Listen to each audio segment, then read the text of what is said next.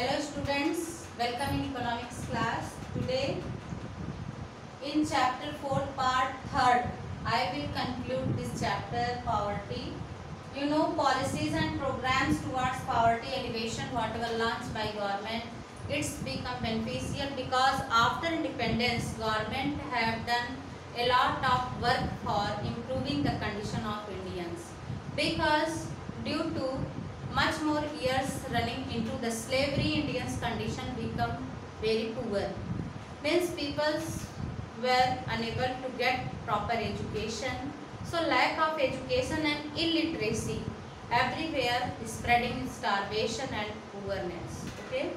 Means in the conclusion of this chapter, government after independence become aware and they also feels their responsibility. It is their nation, they have to improve it. Okay, means जब सत्ता उनके हाथ में आई, उन्हें पता चला कि ये हमारा देश है और ये हमारे देश के नागरिक हैं, इनकी गतिविधियों में सुधार करना ही हमारे देश का सुधार है। उसके बाद पंचवर्षीय योजना के तहत ज़्यादा करके गरीब लोगों के सुधार के लिए, उनकी कंडीशन में सुधार लाने के लिए वर्क किया गया ज़्यादा से ज़्यादा।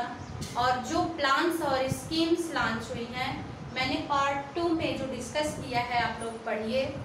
और वो प्लान्स जो है बहुत ही बेनिफिशियल हुआ है। 2005 में मनरेगा प्लान आई थी जिसमें 100 डेज की वेजेस गारंटी थी। Means under to that peoples gate 100 days jobs, means for the 100 rupees per day, but after that it's become increase, means people got benefit. But you know, a lot of shortcomings also of that schemes and plans. It's not got by the each and every hand of poor peoples due to, you know, overpopulation and, you know, carelessness of the peoples who were mediators. Okay, means जो माध्यम बने हुए थे, सारे गरीबों तक ये योजनाएं नहीं पहुंची।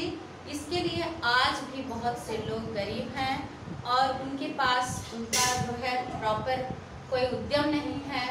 Those peoples also is struggling till today.